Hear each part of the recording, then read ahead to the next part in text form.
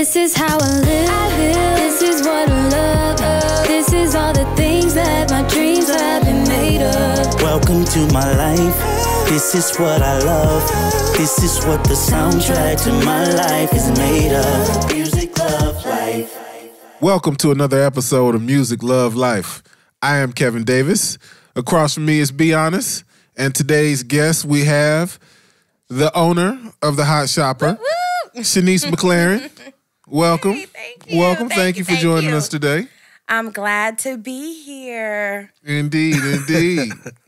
All right, so I tell you, before we get started talking about, kind of what we have on deck, tell us a little bit about what you do with the Haute Shopper. Okay, so I run a luxury personal shopping service. I cater to clients from all over the world. Anybody who has a need of a particular designer item that they cannot find in their local store or, anywhere on the internet, is basically my job to locate that item for the client and, process the sale and have the item shipped to them. So that's what I do. I love it. It's fun. It's one of those jobs that, they're very unconventional. Don't meet a lot of people who do it. And just being able to, turn a total hobby, sometimes an expensive hobby, into something that's financially productive is a blessing. It's great. It's amazing. I love it. Dope. So have you been, I assume you've been really busy shopping for Absolutely. Christmas. Mm-hmm. I have. This is a busy time of year for me. Christmas around this time, it kind of starts dying down, which is good because sometimes I get really overwhelmed, but people start shopping from October, November, nonstop. Every day of the week, I'm doing business. So I get to kind of chill out and, enjoy my family for the next couple days. Then it's back at it. So basically you're saying dudes, when they get a certain amount of money, no longer buy gifts for their women. Is that what you're saying? No, I do get a lot of clients that actually do buy gifts. Okay. I do. Mm-hmm. If it's some clients come to me like, hey, I don't have time. She told me that this is what she wants. Can you find it for me? Can you gift wrap it for me? Whatever. Right. I'll do that. And then some people are like, some people shop for themselves or they shop for other people in their family, things that they know, their loved ones might desire. I love it. So what kind of things would someone want to buy? Like, I guess, especially for the holiday season, what are common items that people are picking up? So people, for me, during this time of year, people like to buy a lot of one-size-fits-all type of things. So handbags, accessories, earrings, necklaces, bracelets, things like that. But there are some people, who understand or they know like their loved one's sizes and things like that. So I'll get shoes, I'll get, shirts but mostly, handbags definitely do numbers this time of year. I love it. Yeah, handbags for sure. A lot of purses. Yes, a lot. Okay. A lot. I'm hearing you talking and I want to respect everything that you're saying. However, I happen to notice the fleur-de-lis right there on your shoulder tattooed. And I'm thinking to myself, this is Atlanta. Mm-hmm, I'm a Falcons fan. Okay. Super Bowl's in Atlanta. It is. You better not make it to the Super Bowl this year. Oh, well. Not to play in Atlanta. I feel judged because of my tattoo because you are. I am not a Saints fan. Okay. I'm not a Falcons fan. I'm actually a Patriots fan. I have no idea what's going on then. But this fleur-de-lis, this is the flower of light. It's a French symbol. And I got this when I was in college studying fashion. France being the fashion capital of the world. It was just a small symbol that just kind of, represented my love for fashion and the inspiration that, France, Paris has had over fashion. So I'm glad I asked. Because yes. see, I was going to be giving you the eye daggers the whole show, but now that I know it has nothing to do with the Saints, okay, we back. We back good. Yeah. We back good now. I'm glad I got to shut him down. Right. Okay. Oh, you better move quick. I don't know how many shows you done seen around here, but you got to act fast. Catch you slipping. Right. Well, thank you so much for coming. Yeah, absolutely. Before we even go further, though, how can people get in touch with you if they wanted to use your services? Okay, my Instagram is the Haute Shopper LPS. That's HAUTE. You can contact me there. Our visual catalog, basically our Instagram page is there, and you can contact me via DM or a phone number that we have on there. You can just click the text button and message us right straight from there. Yeah. All right, cool. So I'm never buying a gift for anybody ever again. No, you don't have to. I think you're a terrible gift giver anyway. I am gift cards. Like you need her. You need someone like her to. I'm a gift card guy because, here's my biggest problem. I find it difficult to buy gifts that don't mean anything, but they're just like showy gifts. Mm-hmm. I'm the guy who likes utility gifts. So like if I know let's say you're in college, I'll just buy you a textbook. That's how boring that is. Wow. But how practical you are. Right, but I'm not like I wouldn't get you like a diamond He's in bracelet. school. Of course he needs a book. Yeah. Exactly. And there's something wrong with that. I know there is. It's just the guy I am though. So you pick so you're the one that always you just grab random ass just No, just a gift card because I can't if I can't get you something I know you need, just a gift card. Did you ever do like the random Secret Santa? Yeah, I mean, when Are you I'm a forced Secret to. Santa participator? Only when I'm forced to. I don't participate in any of that. I'm not participating in Christmas this year. My wife finally we have gotten to the same place when it comes to gift. She doesn't want a gift. Well, it's not that she doesn't want a gift. She said, let's not exchange gifts this year. And I'm I'm How'd perfectly you pull okay. that off? It's not me. What do you mean? It's not like a trick. Yeah, you did something. There's leverage there. There's no trick. It's just Since when do women say I don't want gifts? Right. a woman is ready to build some stuff together, and we're putting our money in other places. Okay, that's fair. Okay. That's fair. Yeah, All right, so we're building. Yeah, Building. it's a building year. So you're building with your woman. Exactly. It was her idea. I didn't even coach it. It had nothing to do with me. I know you want me to say I coached that alone. She came to me with the idea. And I'm like, hey, yeah. I'm impressed.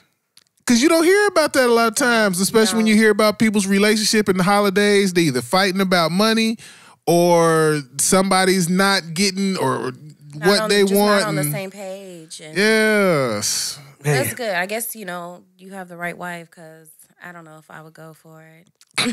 Why not? Because you feel like this the gesture. I mean, I'm a giver, and that's just how I, show. That's how I show my love for my people. That's how I show, my affection, and I am very thoughtful about the gifts, that I do give.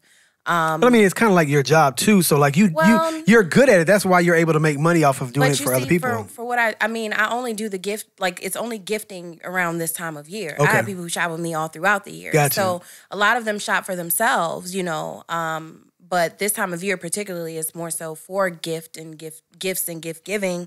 However, for me, birthdays, Christmas, any special occasion, weddings. That's a lot. I'm counting up all the time somebody has to buy something. That's just Yeah, but I mean, this is America, for man. me. It's We just spend a lot. money. I can't take it with me, man. That's how I look at it. I just try to give people flowers while they're alive. I mean, and that's just how I operate now. Do you actually get flowers? I think flowers are a ridiculous gift. I did give my best friend flowers for her birthday because she likes them. Were they fake or real? No, they were real. No, see, that's what I'm saying. Like they die in a couple of days. It's She like likes dead flowers. You can ask her. It's so weird, but it's she will say it. She will tell you.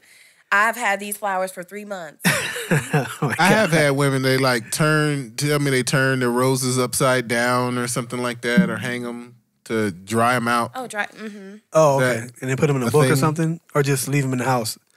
Don't flowers start stinking? I don't know. I'm not. I don't think they stink after they die. I don't think I've ever smelled like a rotten smell or. Yeah, okay. Well, yeah, I'm not the gift guy. Sorry. My wife already knows this though, so we've been married a while. She's good with it. Fair enough. Yeah, I like gifts. Gifts aren't so bad. that's my love language. See, that was so sweet. I think my wife's love languages are words of affirmation. Very I forgot the nice. word. Words of affirmation. You finna What's mess your love up. language? You gotta say it. She's told me. I don't know. I can't remember. How many of them are there? 5. What are the 5? Quality time, words of affirmation, gifts. I think I'm like acts of service or Acts something. of service is another Deeds. one, and I always forget the 5th one, whatever it might be. I don't know which one I am then. I can't remember. Quality time. Quality time, maybe quality time, or acts of service. I can't remember. I don't know if I necessarily believe in love languages. What do you believe in? Please let me. How do you believe in it though? Like, I mean, you think it's like you put stock in things. is it a religious doctrine? What do you mean you don't believe in it? It could be. It could be. You know what I'm saying? I don't really believe in it. And when you say what do I believe in? We talking about love? I mean, just in general, you're doing this whole Christmas thing, and then There's no love languages. I mean, you know, if I can't touch it, feel it, look at it, you know what I'm saying? Give me something I can look at and feel. Maybe gifts would be mine because I need to see it. Like, oh, you like me? Let me see you like me a lot. Yes. I mean, my wife bought me a car for my birthday. She did. Yeah. Very nice. She did. So that's he's no stranger to any of this here. Okay. He's just but the year before putting on a bit. The year before I bought her a car just because. So You did. So You did. you know, I mean, it's not that I don't give gifts and I don't appreciate what a gift means. It's just that she needed another car, and so I bought her one, but she wasn't expecting it. Right. That's so nice. Yeah. So hey, Thoughtful. And then, like, you know, is that what every woman wants? They just want the man to just, he bought me a car. It's not even that. It's not even that because, you know, I have a car. I mean, I just want my man to be thoughtful of, you know, the things that I need or that may be bothering me. Like, you know, there's been this post going around.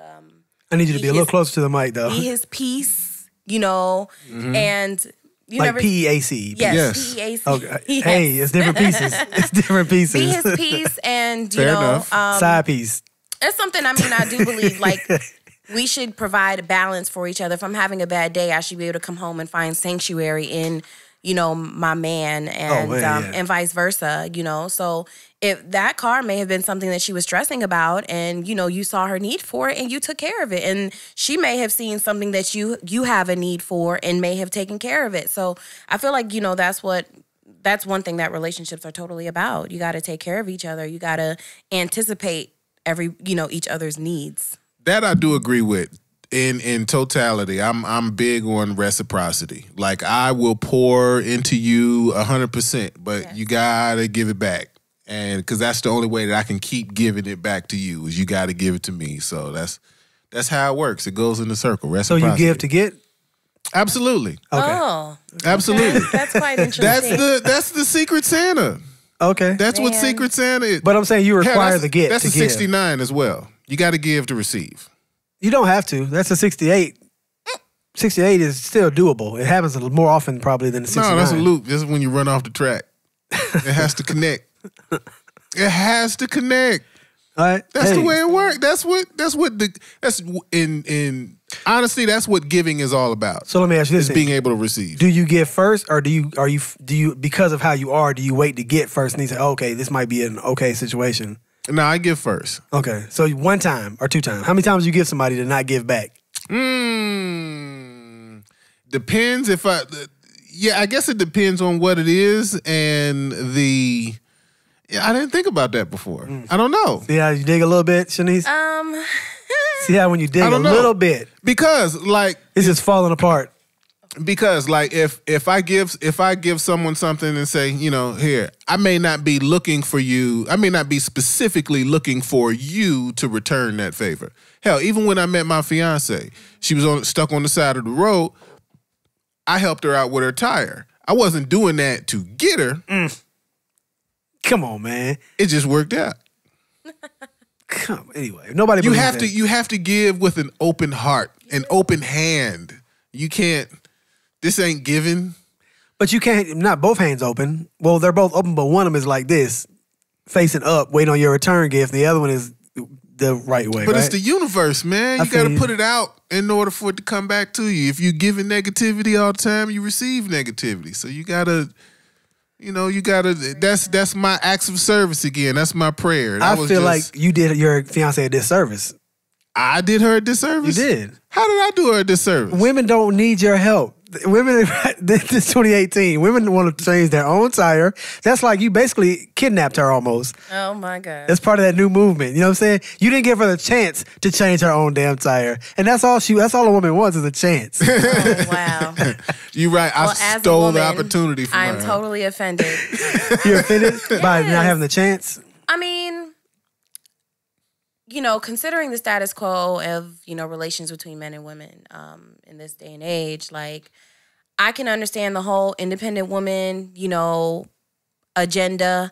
But I definitely see areas in my life where I could definitely use a man. I mean, there are some things that me as a woman, I can't provide for myself. Like I know one. There are several ways. I won't talk about them here, but perfect place to talk about them. This is the perfect place to talk about those things. But there are several aspects. Like I hate washing my car. I hate taking out the trash. You know what I mean? Things. No, like because these all sound like really bad chores. This is where a lot of women do want a servant. They don't really want a man. They want a servant. I don't want to wash my car. Boy. Here's the thing, right? Name a woman that keeps a car clean. Like the outside is always filthy. Like it's just like dirt from years and years of how long are you gonna go without washing the car? I don't care if it's Jennifer Lopez. Her car, she's got all type of shit in the trunk. And in the inside is at least 4 outfits. She could change completely 4 outfits strong, heels and all. Mm-hmm. So I'm saying like this something that you take no interest in taking care of. You want a guy to come in and do that thing. I mean, does he not do it for himself? I feel like you, as a man, you take care of your woman. If it's something that you're doing for yourself, you wash your car. Hey, you can hose mine down too. You know what I mean? I'm not, I don't want you here to use you, but I do believe in gender roles. I do believe, there are different things that women are expected to do as a woman. There are different things that men are expected to do as a man. Or else we wouldn't place so much emphasis on, needing one or not needing one or having one or not having one. I mean, these positions and these roles, they add value to each of our genders. What's something that's a woman's role? Well, I definitely believe in catering, taking care of. I'll feed you.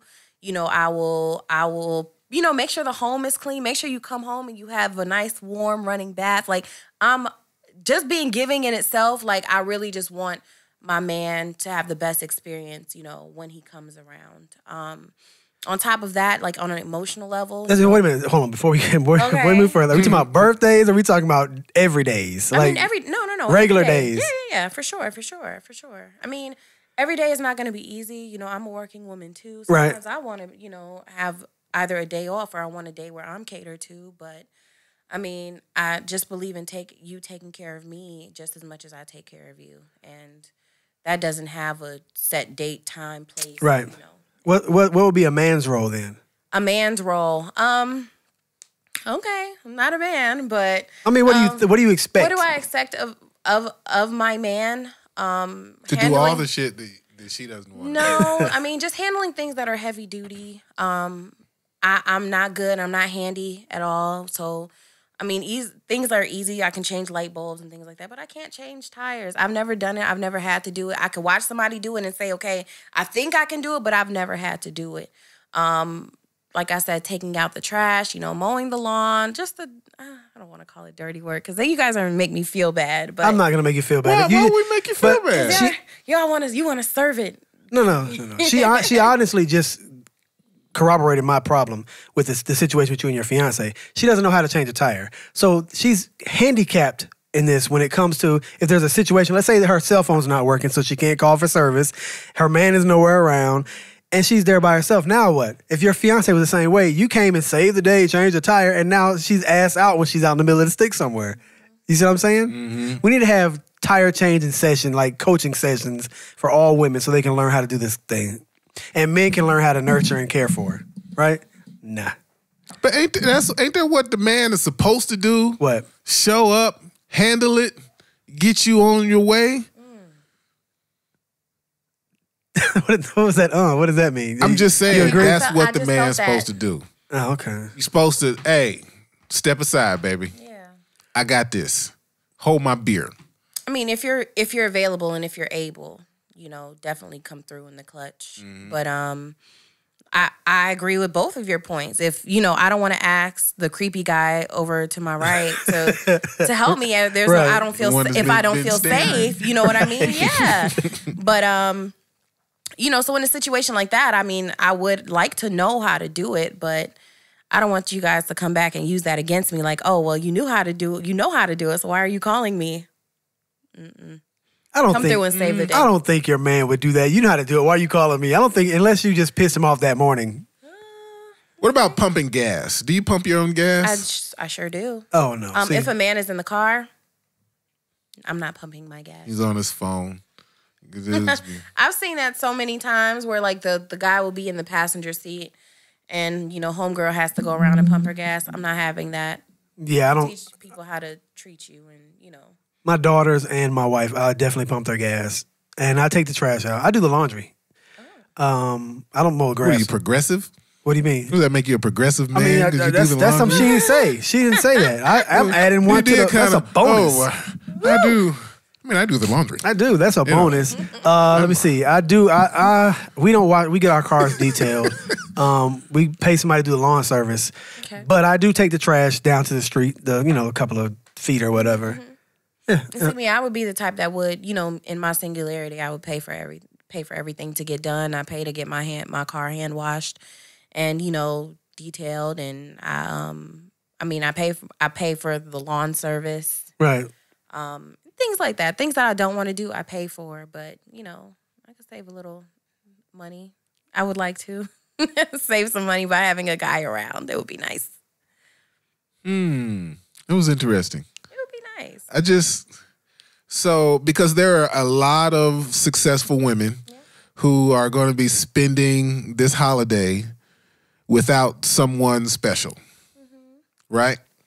So I'm wondering, in the way that you phrased it a moment ago, it kind of just sent the light bulb off that the successful women whom are using that financial success to replace a man. I've always kind of felt like for example, if a guy isn't as successful as you are, he doesn't make as much money, that has nothing to do with whether or not that man should be a man in relation. Like, if you make 100,000 and he makes 50, what the fuck does that have to do with him taking out the trash? What the fuck does that have to do with him killing the bug? You know what I'm saying? Like, you can still change your tires. So right. What? And you're saying that you're still the man in the relationship. Why would that be not a man? Be that? Why would it not be that though? What's your experience? Well, because I think that a lot of women feel that if a man doesn't make more money in the relationship, then he has no value. Women don't want to go backward. They just not hitting. Rich women aren't looking down. They just not hitting the back. The back of the vagina. They're not hitting the back. That's all it is. You're saying that the guy who's making $50,000 is not, taking down the woman that makes $100K? No, I'm saying that the ones that are having that issue where they don't feel like they're still the man in the relationship, they're just not hitting the back. They're not reaching the back. Wow. You think that's why they women talking crazy to them? Yeah, because women talk crazy, but anyway. So there's only a couple of things that can quiet a woman. In my experience. Again, it's just all my experience. That's one of them. That's one of them. Okay. That's one of them. I mean, you could be like a Ike Turner, but other than that, you know what I'm saying? Like this. Yeah, the Ike Turner don't get you as far as. No. I mean, okay, so me being a, successful woman, dating a man that makes half of what I make, I don't see in my near future. As shallow as it may sound, I was just having this discussion yesterday with, a guy friend, and I actually saw a young lady post about it on Facebook as well, where she was basically saying that, she doesn't see herself settling down with a general employee. She wants to have somebody who is as entrepreneurial as she is, who's trying to get to the bag just as much as she is. And my problem with dating is meeting men who are just complacent in whatever situation they're in. They're cool working, a somewhat dead-end job or a job that doesn't really have much room for growth. They're cool with having to request time off and not be able to, possibly not getting the time off that you need to go on vacation or whatever the case may be. And for me, I'm just like an entrepreneur, hit the ground running. Like, right. I do my business now. I want to take on other industries, and my mind is always thinking, how can I get more? How can I get more? How can I get more? It's going to be hard for me to relate to somebody who is unambitious. You do realize we're talking about 99% of the population, though, right? I understand that. Okay, because most people have a job that is, I guess, seemingly dead end. They have to request time off. Mm-hmm. They go and punch a clock. They have multiple bosses. I get that. I might be narrowing my pool a little bit. I'm not narrowing. You're eviscerating your pool. There's no pool left. This is a kiddie pool. No, but it's you'd only be surprised. There are guys out there who are, successful in their own right and things like that. I mean, there are a lot of people that are saying these things, but the majority of the data shows that most people are making absolutely no money and they're worth absolutely nothing. Most people are worth, I think the median black household is something like worth like $4 or something. When you take in the debt and like car notes and whatever, they're worth about $4. I think it did say like 9 out of 10 people do not have at least $1,000 in savings. Exactly. So I don't believe. I think that there's in Atlanta, especially because Atlanta is a different kind of place. Oh yeah. And like we use Atlanta as a lens for the world, and let's say the country. We use Atlanta as a lens for the country, but black people in Atlanta walk a little differently than black people in other cities and other states. There's a big group of black people with money here, but if you go to some other states, it's non-existent. But even in Atlanta, though, a lot of people are just pretending that they are this guy that has these things, and it's really a lot more show than it is. Their credit cards are maxed out, and you know what I'm saying, they're 4 or 5 times upside down in the car that they're driving. You know what I'm saying? So I don't know that there's a pool there. Not that I don't want you to be with somebody. I'm just saying maybe people that have that idea that I can't deal with a guy that's not exactly these things, that seems almost too strict. You don't feel like that at all? Or you're not willing to settle? That's what it is for me. I mean, I have dated, from the bottom up to the top. Like, I've dated guys in different arenas, different aspects, different walks of lives, different incomes, things like that. And I'm like, if I'm going to get the same problems from, the guy who makes, $50,000 a year and the guy who makes $1 million a year, like, which would you rather have? I mean, I'd rather have no problems, but right. I'd rather have more money. Okay. You know what I'm saying? So, I mean, everybody is not perfect. I get that. Everybody is not going to walk the straight and narrow. But, if you do meet somebody and you do, end up falling in love and you guys choose to build together, everything is not going to be peachy keen. Not in not in a relationship, especially not in a marriage, but, I want somebody I can fight the good fight with, that has the same mental space as I do as far as building an empire and, making sure our future generations are straight. I don't want my family to be one of the families that have only $1,000 in savings. You know what I mean? Right. So that's pretty much what it's all about for me.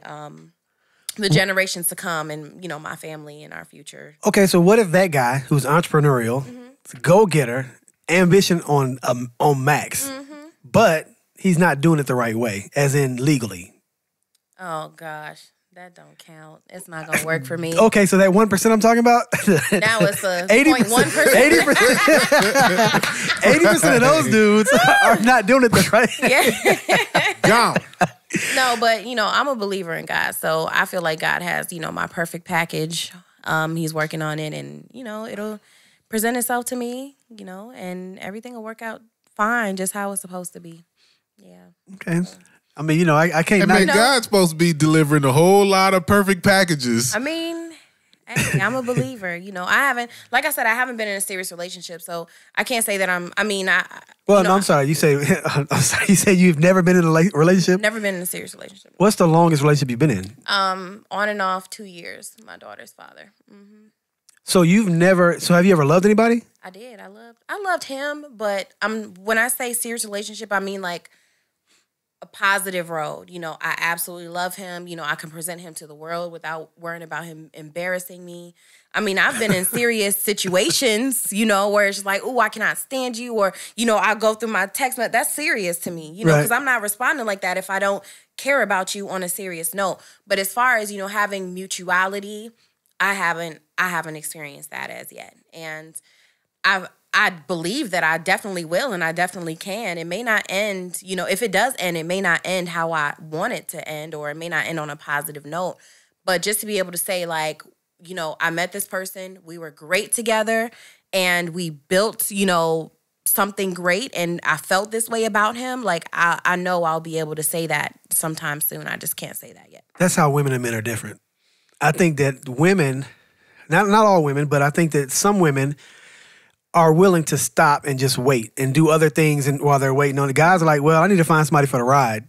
Somewhere along the way, I need to, you know what I'm saying? Like, I think that guys have the ability to say, you know what, she might not be forever, but I'm not going to sit here and just chill by myself for this time. You know what I'm saying? Yeah. And I think women can be like that Because too. men need women just as bad as women need men, and I think we have a hard time of admitting that to each other. Mm-hmm. But like, I don't care. I don't care how wealthy the guy is. At some point, he wants something that he can't buy. What you talking about? I think. Well, in terms of you can buy sex. Yep. You can buy companionship, but you can't necessarily do. I don't You can't really buy true love. I mean, that's not a feeling you can just, give your money and expect to feel. You can buy somebody to stand there, draw you some attention, look good, but somebody that actually gives a fuck about you and what's really going on with you. So somebody made a comment that women don't marry the man, they marry the lifestyle. So what woman really is in true love if you get down to it? Because as our guest is saying, she can love a dude, but if he's not entrepreneurial and a go-getter and willing to climb mountains in the business world and doesn't settle for a clock, she ain't down for it. So hold on. So I'm saying that, is it the lifestyle or is it the man? Or is it? I guess it's both in some ways. For me, it would be both. But then that's not true love. I think it's the illusion. I'm gonna tell you why. Because we think that God is creating this perfect package of a person, right? This magical, wonderful person. And in a lot of cases, and especially when we see other people happy in their relationships, we go, okay, that person, Michelle, found her Barack, right? That's the language. Is that accurate? Sure. Okay, right? But she had to deal with Barack when he was buried. When he was offset. Right. I'm just saying, man, like, even if God sends that person into your life, right, he's still going to be full of shit in some fashion. Like, in one way or another. Right. 80-20 rule. I'm just saying. Yeah, I don't feel like... Wonderful person, stands by you, supports you, does everything. Maybe he's has bad feet odor or something. Oh, gosh. I mean, we all have our Snores. disqualifiers. We all have, we all have the things that we absolutely can't look past, and we do have the things that we can look over, There's some situations I've been in where, a guy may have said the wrong thing or looked at me or just did something just wrong, But I'm a forgiving person. I may give him another chance, But when that chance comes along, like, you have to rectify. You have to apologize. You have to understand what it is that you did, to offend me and make sure you don't do it again, So there are things I can forgive or things that I can look over, but I just, considering my experiences, I don't see myself clicking with, a man that is not on the same page as me or, going through the same, lifestyle as me. I'm not asking for a lifestyle that I don't already have. Right. I want something, that when we do come together, it grows exponentially. Right. And I don't feel like that's, too much to ask for. Whether I'll find it, I mean, for some it may be unrealistic, but I'm confident. I'm positive. I do believe that not necessarily accomplishment, but ambition is important to match. Sure. And even if you're working at a 9 to 5 and punching the clock, what are your goals? Like, what do you aspire to do? If you just aspire to be this, then I could certainly see how somebody who's aspiring to be great and somebody who's aspiring to be middle management, there might be an issue there. You know what I'm saying? But at the same time, and this is how I also see it. In order for someone to be able to take risks, there has to be someone who's willing to punch the clock. So, like, let's say you found that man who was willing to go and break his back at that 9 to 5 every day to make sure that no matter what risk you took in your entrepreneurial go-get-it spirit, there's still foundation for when you make a mistake. Because all business owners realize that you don't always win. Right. And sometimes every day you have to kill what you eat. Yeah. You don't eat if you don't kill. But not if you got a man at home who's willing to go punch that clock. So while you're out killing food, he's making sure that there's no reason for you ever to starve if you make a mistake or a misstep. So there's that idea also. I think that sometimes there has to be balance. So if I'm looking for a woman that's also entrepreneurial and I'm entrepreneurial, we're both out here taking chances and making, bringing all this risk to our life, both of us to make a misstep, which could actually happen because a lot of businesses fail. Next thing you know, now we're both having a punch a clock and we're both doing poorly. You know what I'm saying? But if one of us was willing to take that road, the road of less resistance to provide that foundation, that means the other person can take even greater chances and bring more risk into the situation for a higher payout, potentially a higher payout. Yeah. But they always can fall back on the other person. I don't know if you ever thought about it like that, but that's the way I look at it as well. But you know what? The super couple thing is newer to me. Yeah, like the Barack and Michelle and the Jay-Z and Beyonce, the super couple where two people are both, exponentially like successful, so on and so forth. That's a new thing. I think what has brought us this far is one person in the relationship has pretty much the dominant career, right? And then the other person has been the support person. Yeah. But the empowered woman does not want to be a support person anymore. She wants the guy that is uber successful and so on and so forth. So everybody's trying to be a super couple instead of necessarily finding someone that supports the hell out of you. Like you might be a bad person in what you do, right? Like Michelle was no chump, right? She was cold on her own. But Barack was doing some things that she wasn't doing. So especially in terms of, and I think she talked about that in her book, in terms of them having kids and raising a family, she had to take a lot of that load while he was campaigning and out of town and out late in meetings and stuff like that. Because there's still like your day-to-day life. Right. Does that make sense? Yeah. Perfect sense. Yeah. That kind of supports what I was saying, I think. Yeah, for sure. Then that's what I'm scared of. I think that the super couple idea is so romantic. It's very romantic. In actuality, though, I'm not a believer. Because all the things I don't believe in, Christmas, etc. I'm not a believer in that. That's to me, there's so. You're not a believer in super couples? No, there only can be a couple. There can't be very many. A handful is what you're saying. There can't be that many of those. But that's the way it's supposed to be, man. It's supposed to be the quarterback and the head cheerleader. That's the super couple. All right. I don't believe that I'm the quarterback. I don't believe my wife is the cheerleader, but we do well. So you're the cheerleader. She's the quarterback. Yeah, sure. I guess. I don't know if that's her pass is not that good. What? Her pass ain't that good. She got to do more combines or something. I don't know. No, but I believe that both of us are not the quarterback. Neither of us are the quarterback or the cheerleader. We do well though without that other stuff. Yeah. You know what I'm saying? And I think that a lot of times people don't give credit to that. Everybody wants to be super couple, super whatever, successful. Yeah, everybody wants to be their super selves. And I don't think that there's necessarily it's different. It's not worse. It's different. It's just different. You know what I'm saying? So all I'm saying is that you can limit yourself because you're looking for something super when in actuality, there's another place for you that's maybe a little bit lower than super couple.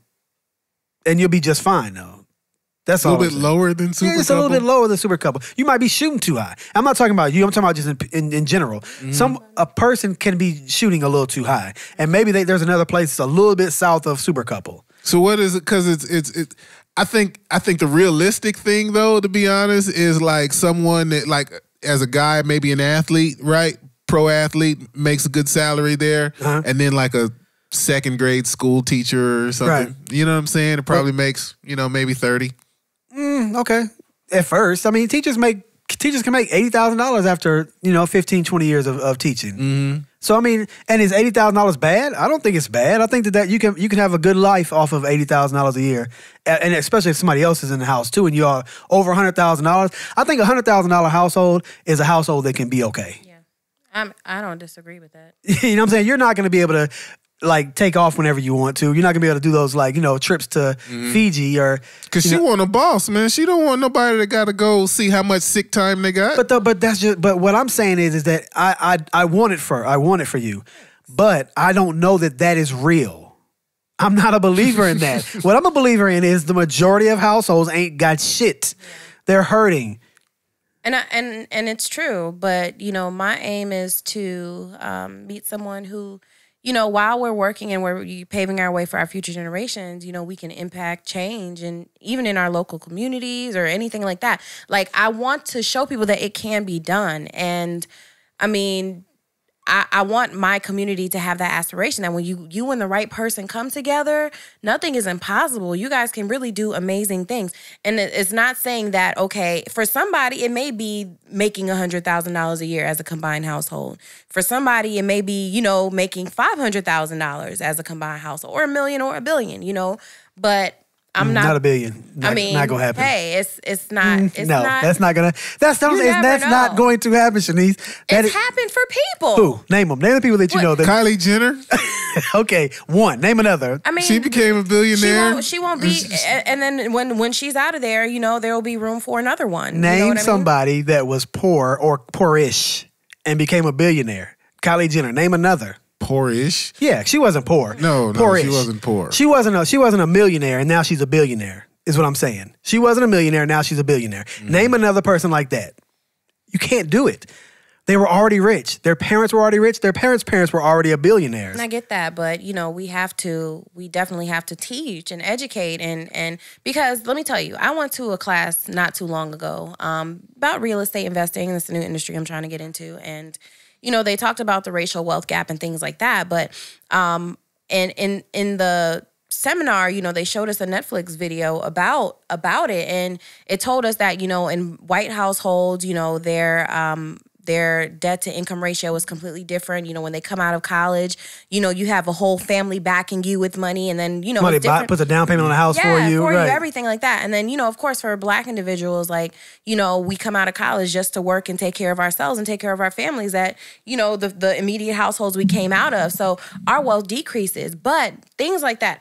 When I saw that, I was immediately inspired because I'm in a similar situation, and I want to make sure my family is taken care of. But at the same time, there are things that we are not taught, whether it be in school, whether it be, not taught by our families and things like that, about investing, about credit, about, taxes and things like that. And for me, having somebody on my team, who can help me affect change in my family, in, my lifestyle, in my community, that's another thing that I aspire for. So even though I may not, be with the millionaire or the 500,000-aire, I want to know that my household is taken care of. And for me, taking care of myself right now, like the only thing that I know, or the only thing that I love, and the only thing I know that has changed my life completely is entrepreneurship. You know what I mean? Owning a business, investing money that can, turn over and make you tons more money. So I want to have somebody on my team who understands that, who can contribute to that, who can, add to and completely change the way our livelihoods have been, our families have been, And no, makes sense. Yeah. Mm-hmm. So speaking of white people, would you date outside your race?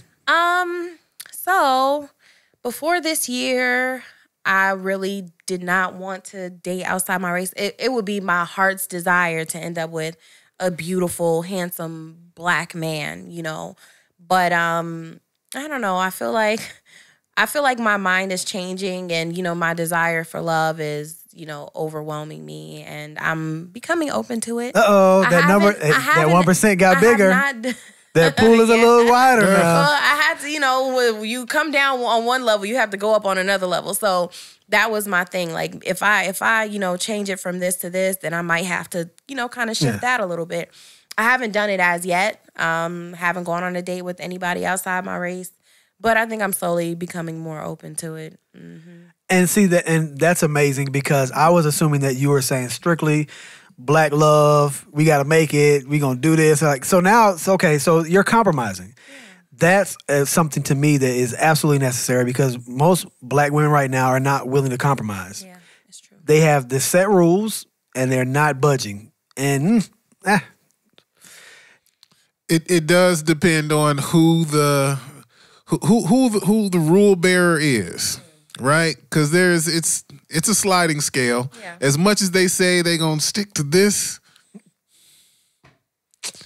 Sometimes, you can find your way around it. I'm just saying. Kevin is not willing to outside his race, so that's for him. He looked at you probably differently. And I'm sorry that I made him see you that way, but.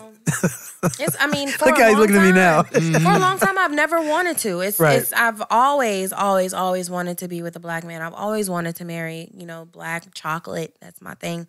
You know what I mean? Did you used to look at me when you said that because of how chocolate I am? No, no. I mean, that's just my type. That's what I'm into. And, I mean, I know like people on the other side, white people, they may kind of fear, us more the darker we are or whatever the case may be. But no, not white women. No, no, not white women. They like it all, but They like it all. They like it all. I have a soft spot. If you're gonna date a white person, like you have to find someone that's willing to like disregard their entire family. Wow. Oh, I see what you're saying because they got to bring you home. Yeah. Yeah, you know how white people they get into that. You know what? Fuck you, mom, and they're just fuck grandma. Right. But then you don't want that. Because the whole person. family be racist and shit, so there'd be a big thing. That's not true, Kevin. All white people are not racist. But look, though, no, all white families are not racist. Thank you. Okay. But that's not the white person you want, though. If they have to do that, then what she's talking about is more of a generational wealth anyway. If that person is cut off from his family, what's the point? Like that dude is done. Unless he's a high dollar earner, he's done. Because that's where the wealth comes from. It comes from the past generation. That's how you're able to get a leg up and a step up. And that's how white families are able to hit the ground running. I'm using your phrase. That's why they're able to hit the ground running because somebody put a down payment on their first house and somebody maybe bought them a car immediately out of school, paid for their school. They didn't even pay $1 for their school. They don't owe any student loan. Anything. You know what I'm saying? That's how they're able to do it. So if you get a white person that has to cut off his entire lineage, don't get that white person. I'm telling you, that ain't the one you want. And vice versa. If a dude has to cut off whatever he comes from. Doesn't that sound more romantic though? He's willing to just no, that's bullshit. Disregard. But that was people's lives. That was people's lives. Were interracial relationships. Right. One person was white, one person was black. Of course, it was taboo. They had to sneak around. They had Trevor Noah's whole story and shit like that. Yeah, but I'm just saying, if you're trying to get it, that's not the way to get it. Your credit does not get better if he's cut off from his family or she's cut off from her family. Well, I'm not necessarily dating because of his generational wealth or dating him because of, what he has in the back. I'm not dating him because of that. But, I mean, that's not my end. I'm not targeting you because I know you come from a rich family. Just makes it easier. But ideally, like even outside of my race, like my number one, let's say race that I would like to date is not white. Your number one race is black, or besides outside black? of my race, I'd probably do like Middle Eastern. Middle Eastern, like Syrian, or so that's the scale. So black is number one, and then the rank is Arab. Yeah. Okay. I mean, is there as a far reason? as attraction, I find them attractive. Okay. I feel like they're dark hair. They say nigga. Yeah. Is what? Do they say nigga. Yeah, they say nigga? Yeah. DJ Khaled. Cool as I've yeah, never man, you know the Arab, experienced right? DJ right. Khaled. But they own all the clothing stores in the hood. Ali cool as fuck. Right. Gosh. But they have some pretty good lineages as well. There are a lot of families into oil and things like that. I mean, but white is probably at the bottom of my list. I don't ideally want to go for somebody who is white. Asian. Under white. They're worse than white. So so first white was at the bottom. I thought you might say Hispanic. Under Asian. Wow. You know what? There's actually. So maybe I would probably if just I see date it in my black head, and Arab. it's clearly the paper bag test. Right. It's clearly just went from dark to light right. in sequential order. Man. That's cool though. I mean, it's whatever you want. All I'm saying is, and it's not even for you, it's for people listening or watching, is that, everybody who's okay, I know that you have entrepreneurial spirit, but some people say they do and they don't. Yeah. And they're not really entrepreneurial at all. Really, they just like the idea of being that. So they'll say it, and they'll get a business license maybe, Right. and they'll put it up on their page or whatever. But when it comes down to Hashtag it, boss moves. yeah, when it comes Yeah. down to it, they're really not that. Not that. And they're also at the same time looking for someone who is all those things. And not selling also. And it's like, well, you got to still bring something to the table on your side. So I'm really saying that because I want to challenge not just you, but everybody who's listening and watching, because I think that a lot of times we shoot ourselves in the foot because we have this idea in our head, but it's not really something we're willing to do the work to get. But you know what? That's especially when you start dating outside of your race or outside of your culture. There's more to it than, especially in terms of a serious relationship where you have a child and, you know, maybe that person has a child and y'all start talking about, okay, we're having a child together. Is our child going to be baptized or like the way I was raised, or will they go through some type of process in your religion or what your family believes, right? Will they celebrate Christmas? Will they not? Right? A lot of Were you factors. upset because we take them to do stuff on Saturday when you feel Saturday is the Sabbath? Right. And they should be doing nothing and da-da-da-da-da-da. And you start having some of those conversations, and especially old school family members, Yeah. grandma be on some shit. Yeah. Right. So what about that then? So the Arab guy's going to more likely be Muslim. Yeah, it's true. You good with that? I'm not converting, which may pose the problem. Right. Would you wear the I wear hijab? hijab. I'm not opposed to it. I mean, I wouldn't wear it as a lifestyle thing or as a regular thing daily. Nope, I'm not doing that. I'm very expressive in my fashion. I work in fashion. You know what I mean? Right. Special occasions, perhaps, but ultimately, no, I'm not converting. I know that, you know, it's 1 in a million probably chance that there's a Christian one out there, but there are some out there. There are some. You know, So is it white Jesus or black Jesus though? oh, Jesus is black. But what if they're like, What if they're saying Jesus What- is white? like, I'm like, I Jesus did- look like you. do you guys I fight? did date someone. I dated someone who believed in white Jesus, and she was like, And was willing to fight for it? "Yeah, she Yo, was that's like- crazy. She was like, "No, I'm not. I'm sorry. This can't go forward." Whoa. I was like, "What?" It was a black person? Yes. I'm like, fine by me. God Yes. bless. Wow. Which God though? She don't want your God to bless her. I mean, She's like, no, thank you. God to me is God. I mean, Jesus is the human, you know, a piece of a human form of God. I mean, but when I think of God, I don't think of God being black or white. I just think of God as God. But Jesus is definitely black. Yeah, Jesus Okay. is black. Or he would have been considered black considering paper bag test, like you said. Or, Yeah, but I mean, you know, you live on a plantation and you know, get pregnant by the master's son, get pregnant by the master, have his son, their son is black. I mean, you got an ounce of color in you black. yeah, but that Arab guy that you're going to date who was where Jesus was from, he's not black. Because you said outside your race. So then Jesus is not necessarily black. He's like, Well, hello. I think you're being literal, like way literal. But you Wait, know, what was that? Hold on. he's basically saying like, because I'm calling them Arabs, you know, they're not gonna. That's not. If I think Jesus is black and considering he's, you know, from that area. Then I've you never said, seen any Arabs with dreadlocks though, why do you think Jesus had dreadlocks? because that's what the Bible said. And who said the Bible was right? And hair like wool. Come You on. know? Wool doesn't mean dreadlocks, does it? I don't see any Arabs with hair like wool. Yeah, I don't know, but it's possible. No, I mean, yeah, they have woolly hair, or I wouldn't say woolly, but thick and curly. Yeah. So I'm just saying, you said that outside of your race. You said Jesus is from where you're from. I'm just saying, maybe he's not a black Jesus. Maybe he's an Arab Jesus. When we get some Arab Jesus I mean, pictures. honestly, when I think of Arab people, I mean, I would think of a lot of them as black. And then no Arabs. I don't know any Arabs that are Jews.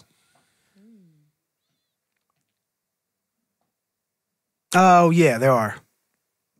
Many. Where? Okay, so where are the Jew Arabs? Well, we're talking about the Middle East, though, not necessarily Arabs, right? In the Middle East, there are definitely Jews in the Middle East. yeah.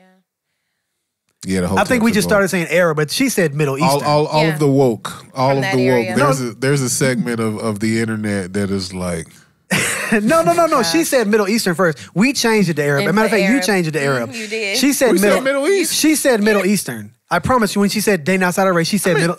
Shanice, you said Middle Eastern, right? I did. I mean, I know what region we're talking about, but like, there's no Middle West. No one calls the Middle West. Middle East can be a part of Turkey. You know what I'm saying? It can be Israel. It can be the top part of Egypt. You're right. It can be Israel. You're right. It sure can. Are they not You're such a hotep sometimes. Man. I swear. I turned it on and off. Right. But anyway, there are a lot of cultures in the Middle Eastern population. So there's some woolly hairs that are non-Arabs that are also Middle Eastern. Okay. I hear a comment going under the video right now. Oh, God. That's okay. Comment away. Here come the links. You better be sure to watch them YouTube videos. I'm not watching any of those Finish videos. that shit to the end, man. I'm like, anybody can make a YouTube video. Just like anybody can make a podcast. Yeah. I don't have time for that. But most people podcasts are boring though, dude. Like, have you listened to some of these shits for real? Yeah, I've listened to a couple. Yeah, a lot of them. Yeah. Hey. I ain't calling nobody's name out. I'm Oh, just gosh. You have somebody in mind? no, never. Never. 80. Yeah. Is that what else we got, man? We're close to an hour right now. So Are we really? We are. We're very close to an hour. Do we want to talk about Trump? What do you shutting down the government? Shutting down the government. Okay, let's talk about that. Well, what are your feelings about that? Are you upset?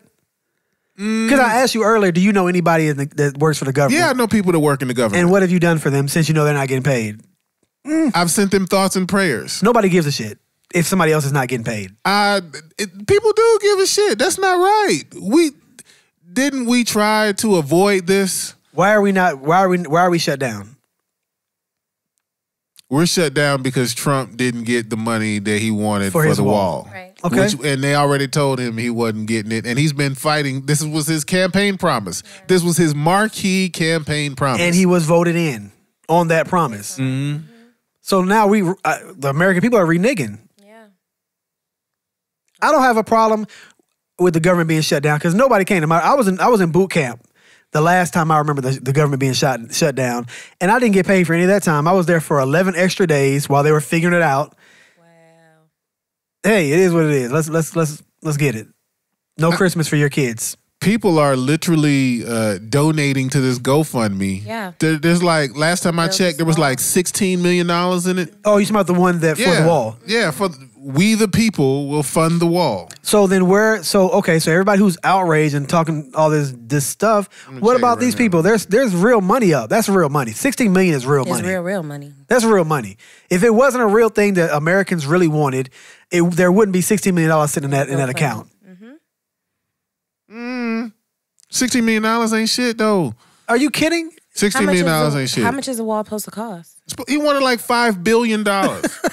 Oh boy. They came up with 16 million. 16 million? No. No, what pisses me off is that nobody had money for Flint to get clean water. Nobody had money for education. Nobody had money for people education? For people working in stores to get $15 an hour. What specifically? They can't afford education? health care. They can't afford health care for people. But they've got 15 in a week. They came up with $15 million for a wall. I'm about to check the link right now. Well, what's important? $16.2 million so far. That's a lot of money. Yeah. From that, you said it wasn't.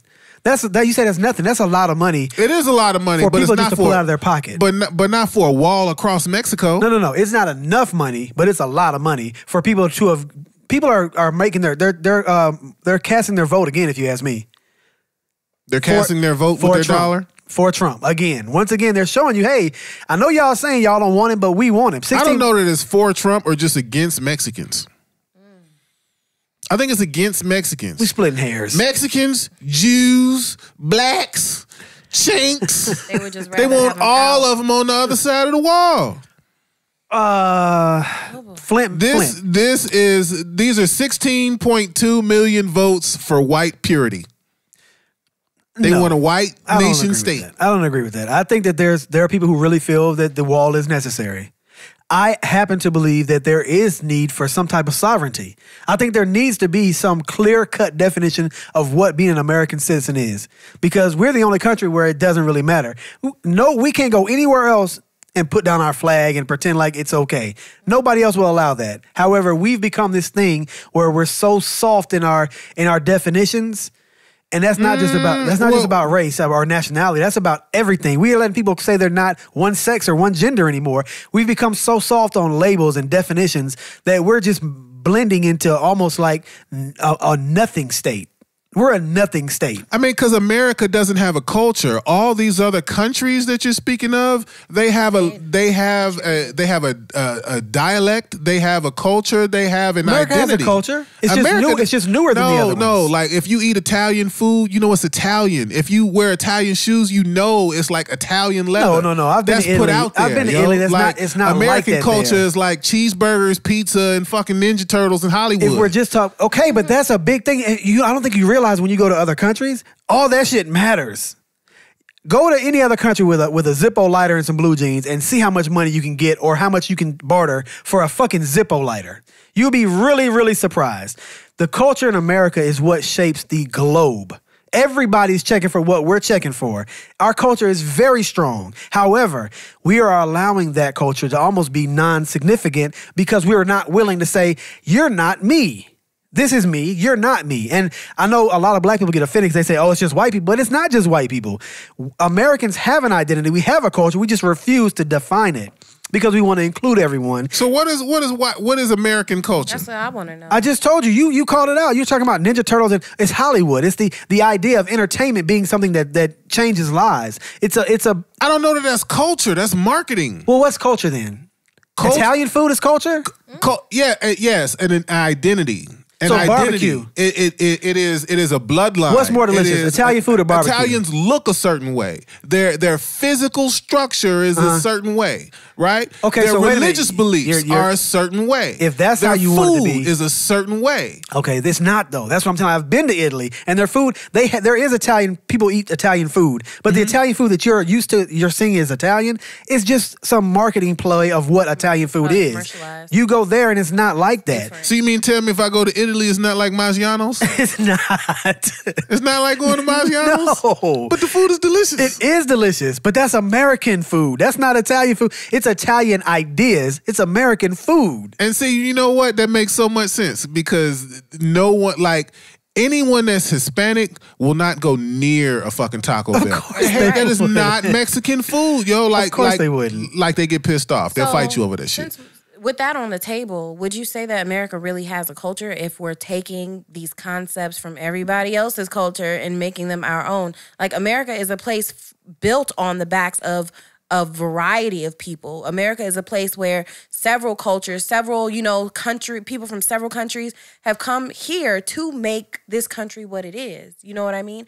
So I'm not trying to like shove the idea of American culture down anybody's throat because the truth of the matter is it is a country built, collectively by other people. But you know what? You actually said something really key. American culture is taking somebody else's shit and then putting my own little spin and selling the shit out of it. Everybody's culture. Yes, it is. That's what black people complain about all day long. Everyone's culture is about conquering someone else's culture. That's since the beginning of time. The Persians, the Greeks, the Romans. This is how it's been forever. All the African warring tribes. All of those did the same thing. It's about conquering land and assimilating everyone there to what it is that you do. That's the way of life. Since humans have been on this earth, that's what they do. It's not just white people in America. It's everyone. It's literally everyone. We make it seem like that's just Americans. White people ain't shit. They always stealing ideas. That's just not a realistic idea. That's really reckless, actually, because everyone has always conquered other places. Name me one country that has never conquered another group of people. Wakanda. That's not a real place, Kevin. The Sentinelese. How about that? The Sentinelese, they don't, we don't give a fuck what you do over there. That shit. And but you step over here, you come 537. We gonna spear the fuck out of you, right? There.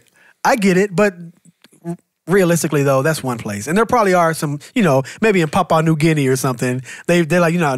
Samoa. They don't want that. But the majority of humankind is about being more powerful than someone and saying, that's my shit now. And if your people don't assimilate, then, get Genghis Khan, however you want to say it. That's all they did. I think there was some stat that was like 1 in 5 Asian people are related to, no, 1 in 5 people in the world are related to Genghis Khan or something. It's some crazy. What? It's like 1 in 15. Did he just like kill everybody? He did. He conquered everything, and the way he did it was he would go into a place and he would find all the smart people, pull them to the side, and then everybody else, if you were taller than his wagon wheel, he'd cut your head off. That's how they did it. Now, the rest of y'all who are alive, if y'all are cool with this new thing, cool, do it. All the smart people, come on with us. And he assimilate those smart people into they be his doctors, his lawyers, or whatever at the time. You know what I'm saying? His nation builders. And he killed all the people that were taller than a wagon, all the men taller than a wagon wheel. Damn. All throughout Asia and coming into Western Europe. You know what I'm saying? Like, so I hear you, and that's real romantic to just piss white people off and, you know, keep them in a place of disadvantage. But that's like the only place you can put them in disadvantage when you make them feel like that. But honestly, this shit has been happening forever. It's not new. It's not just Americans. It's not just white people. Everyone has done this. So when I'm saying American culture, I believe that American culture is still being built. It's a brand new culture. Italian culture is ancient. Greek culture is ancient. African culture is ancient. All the African countries, they're ancient cultures. America is 400 years old. But it's only 400 years old though. We're still making what American is. You know what I'm saying? Now, granted that there are going to be people who come here from other countries and help build that, but I'm just saying, is there a limit to it? And that's why I'm saying a wall, or at least sovereignty, is necessary, because how then do you define who you are as a person so that you can build upon it? I don't know that wall helps us define what America is. It does. It helps us define it symbolically. And that's where it has to start. Because you're willing to say, no, we're not letting anybody just walk in here. The only reason there's no wall on Canada's side because they don't want to come here. There'd be a wall there too if it mattered. It just doesn't matter. I think there is a GoFundMe. Canada's building a shrub. I think they are. I think Canada, to keep us out. I think Canada is raising a shrub across the northern border there. To keep us out. And you have to understand, both sides on the sides are separated by water. So the only place really that people could come in who want to be here are from Mexico. So it looks like it's the brown people, but it's not whose fault is it that brown people are to the south of us? It's not our fault. It isn't our fault that brown people are to the south of us. It's science. It's where the equator is. But is it our fault? No, it's not our fault. So I don't understand. I mean, I do want some sovereignty. I would like for us to define what being a person who is from the United States is. What does being American mean and to it you? might not be that. It might not be Uncle Jeb. It might not be that, right? It's not Make America Great Again? Okay, I think America was greater than it is right now. When in my childhood, it definitely was. People had retirements. You didn't know shit. You were a child. But I knew that my granddad was going to retire and have some money. You didn't know. All you knew was granddad put you on the lap and gave you a lollipop. You didn't know what the fuck was going on a little in the world? older than that. I'm talking about in the 90s. I did know. I definitely knew in the 90s. You were woke in the 90s? I wasn't woke, but I could pay attention enough to understand what was going on around me. And I knew that my mom was putting into a retirement that she could actually pull from one day. I knew that my mom started 5 businesses when I was young. In her life, she's had 5 different businesses. So I've seen people want to do something and be able to actually do it. Whereas I don't think that that's the same now. Whereas now, we have places where you go in just because, I'll put it like this. Some people, I'm not going to put a race on it, I'm not going to put nationality. Some people are not getting business loans when they want to take out a loan on something. You know what I mean? I'll leave it at that. What say you? I don't even want to go any further on that. But you know what? If I have to say anything, I think America is the place where you can, and I think that's been part of the marketing too, that even if those odds are against you, right, where you can't get the loan or you can't do this or you can't do that, whatever, right, you can still make it. You can still find a way if you work hard. Can you do that in Mexico? Can you do that in Mexico? Why not? I've never lived there, so I can't. I don't believe you can. I believe that the United States is unique in that. And that's why there's so much immigration. But you know what? I'll say this as well.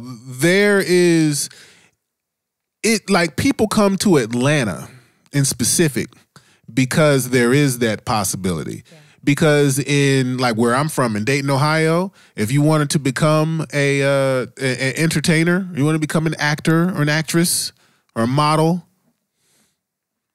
you can try, but the resources aren't there. The network isn't there. It's like trying to.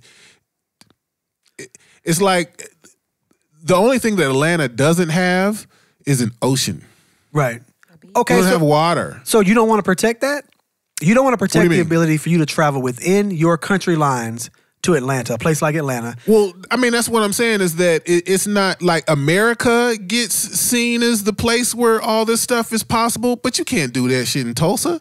I understand, but you can come to Atlanta without any papers. Right. It's America, but it's really Los Angeles. Okay, it's fine. New York. Okay, fine. But what I'm asking you is, do you not want to protect that? Do you feel like that should be anyone who was in the globe?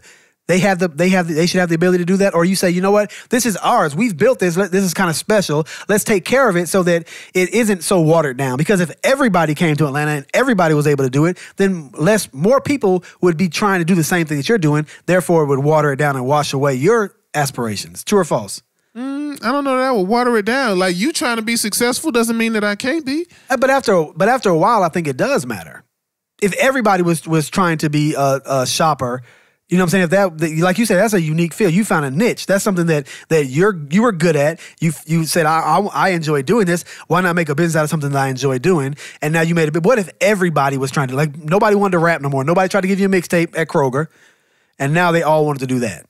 At some point, there's a line where it becomes so saturated. That's what happened to rap here. That's what happened to being a producer in Atlanta. At first, it was really cool because there were only a handful of people doing it, and so they made a name for themselves. But now, everybody's a rapper. Everybody got a mixtape. Everybody's a producer. Everybody's an Uber driver. Everybody's an Uber driver. And what is the result of that? Less money for the ones who are doing it, even the ones who are successful. So you may be successful. You may successfully get your name on a mixtape and get one song, right? But if it's not a hit, you might not get another song. Why? Because there's another guy who's decent, and he's free. You got a little mixtape song now, so you think you're doing something. I don't need you. I'm gonna get this free guy because he's trying to come up.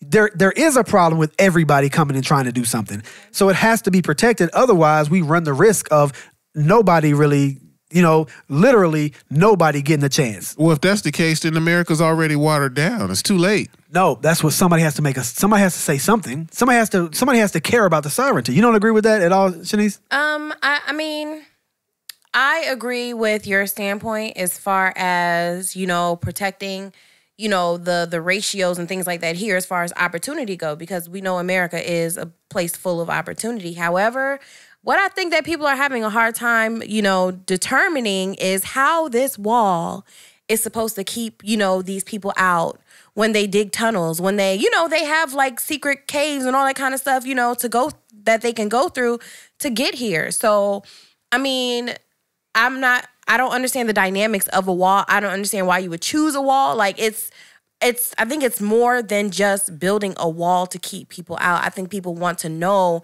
how is this wall supposed to, keep people out of this country?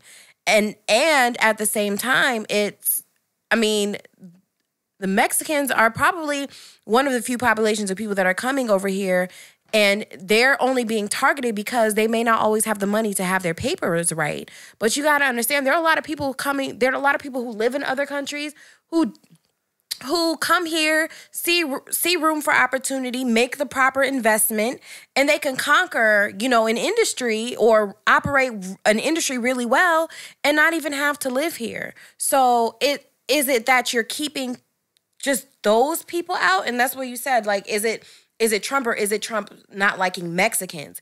Because people can come from other countries as long as their papers are right and do everything that a lot of us Americans are afforded to do. You know what I mean? So is it just that, okay, we want to ban Hispanic people from coming over here? Or is it that we want to ban all people from coming here? Or not necessarily Mexican, but poorer people. Yeah, poorer people. I think there's value in that too.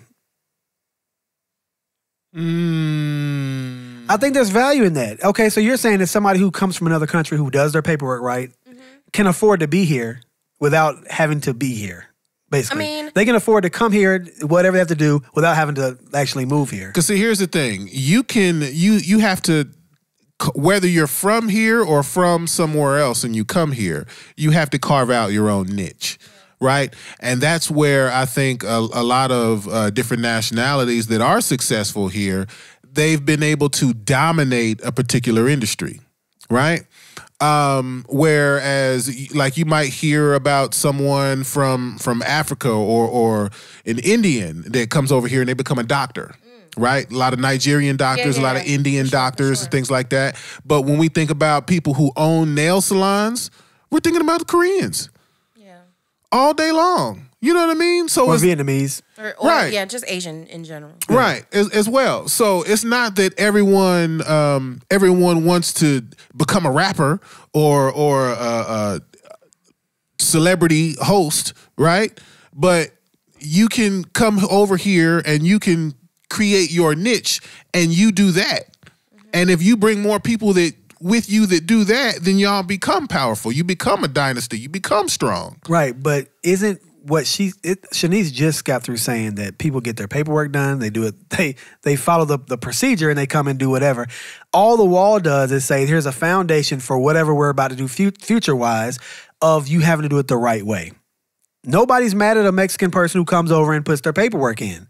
It's just the ones that just want to walk through. And yes, there are other ways, digging tunnels or whatever, but people can break into your house. You're still going to put a lock on your door. And I know that's very simplified. I know it's ridiculously simplified. But you're going to put a lock on your door whether or not somebody could break in the window. You're going to do that because it just makes it, that's more difficult. They could just walk in your front door if you don't have a lock on your door. But now they got to come through the window. They got to maybe set the alarm off, something. There's something that we're saying, hey, don't come in here. And see, that's just it. Especially being a black person in America, you know that there are multiple walls. That physical wall ain't going to be it. Like, it's redlining, right? There are barriers to education. Right. There are barriers to different opportunities financially. We talked about business loans, et cetera, et cetera. Mm-hmm. So there's all sorts of walls.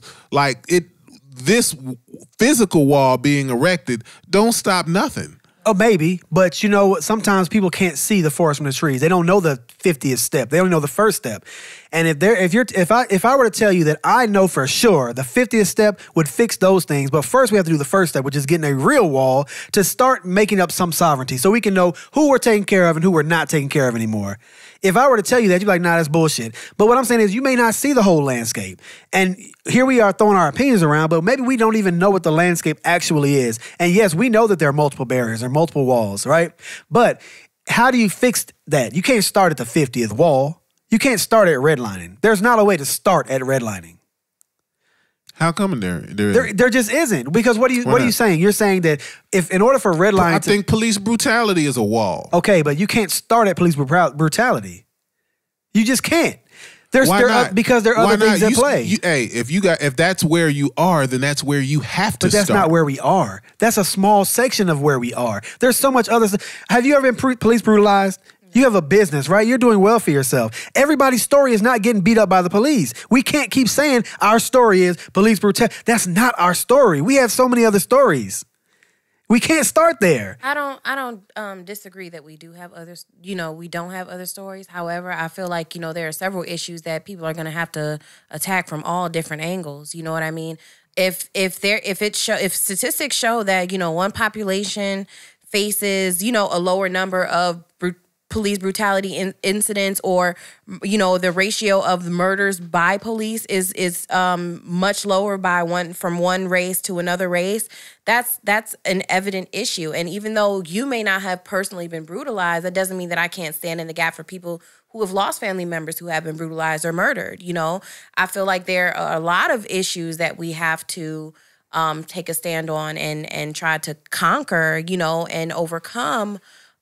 Just as Black people in general, wealth gap, police brutality, you know what I'm saying? Racism, murder, all, things like that. I mean, there are a lot of things. I don't feel like there is one particular place to start.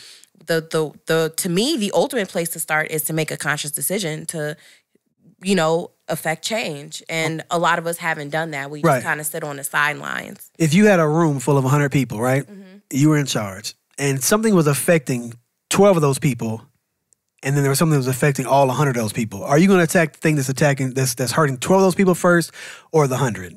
Oh, the 100 for sure. Right. Black people make up 12, 13%. They're not going to address that issue first. It's just not going. That's not a realistic. That's not a realistic idea. To address the issue. That's not a realistic idea. That's just not realistic. If there's an issue that's more, I guess, for the 100%, and of course that doesn't even address everybody for 100, but I'm just trying to make it simple. That's going to be addressed first. It just is. I mean, and you're gonna, in your own words, you would address the 100 first. It's just. Basically, what you're saying is that, America will address the issue that's affecting all of its people. I sure hope so. Which is by building this wall to prevent illegal immigrants from Mexico. First of all, I sure hope so. We need to understand that all illegal immigrants are not Mexican. No. They're just crossing through from Mexico. And but I feel, right. I mean, granted, I don't know the numbers. And I feel like, this is not presented in numbers like we need it to be. Right. Like if you say, okay, boom, one percentage of illegal immigrants, okay, 98% Mexican, 1% West Indian, 1% African, or whatever, whatever right. the case may be. Then we can say, okay, boom, yeah, this is kind of a problem. You know what I mean? Maybe we do need to do something. But I've never seen it broken down in numbers where it specifically says that, Mexicans are the leading number of illegal immigrants in America. I know a lot of, illegal people from several other races, and I can't even tell you how many Mexican ones that I personally know. How did they get here, though? I mean, they've come here on their green cards. Right, and stayed. Right. You know what I mean? So as much effort as we're putting into that, if we want to make, this a total change, you got to put in some regulations for other, Are you other willing things right as well. now to, let's call those people and report them? I mean, no, I don't. Come on. I don't know. Yo. I mean, I can't say that I know anybody personally. See, you know what I mean? I know of people, who are here. Right. From several other races. I don't know them personally to pick up a phone and call them. They're not friends with me or anything. But we can maybe just give hear out about it all the time. Somebody's cousin's friend or, whatever. But you know what? When someone of, especially it seems to only happen to people of color, but when someone is stopped, especially recently, and they're saying, "Hey, do you live here? Why are you in this apartment building? Why are you shopping here?" They are not protecting America's sovereignty. Okay, so you're talking about 2 or 3 examples. This is what I'm saying, man. We're blowing 3 examples up as if this is the everyday. I have never been stopped and asked, am I supposed to be there? I don't know if you have. Maybe you have. I have never. Have you ever been stopped and someone assumed that you speak Spanish? Yes. So it could happen to you. It could. It could. It could. Mm-hmm. But what I'm saying is, though. But you were born here. You know how many times people have not thought I spoke Spanish, though? Like, come on. We cannot only all we're going to just pay attention to is the negative stuff. There are so many other stories that need to be told. No, but why am I ignoring it? I'm not saying if you don't want me to pay attention to the negative stuff, fine. That cop got convicted. It's not ignored. Do you want me to ignore the way these people are being treated? She got convicted. This is a non-problem. Of course, that guy's dead. His life is gone. There's a problem there. But the fact that she got convicted, that is proof. The woman got convicted. The one that busted up. Yes, she got convicted. That's one. Well, damn it, we're talking about one. Was she even in police uniform? Like she wasn't. I don't think. Was she? Yeah. So no, it's. I mean, it's not so. I feel like it more so just happens to be that she was a police rather than her using her, badge to break and enter into somebody, somebody's apartment. It's totally, to me, that's just different. That's like a lover's quarrel, a lover's issue, and, and a crime of passion, However, like if you do look at the number of incidents where police are totally in uniform and there may be more than one of them, compared to the number of African-American people they may be arresting or, holding at the moment. I mean, I can't say that I knowledgeably know that there are, at least 50-50, a half number, an equal number of people who have been convicted versus people who have not. So in my mind, for it to be that majority of them have not been convicted, to me, that's an issue. Well, the majority of cops don't get convicted in any of those incidents, whether they're against black people or white people. But that's a problem that's systemic, and it's not necessarily all the way racial. It's just there's something wrong with the way that our quote-unquote authority figures are treated when it comes to court cases. You know what I'm saying? The way that they're punished is a little different.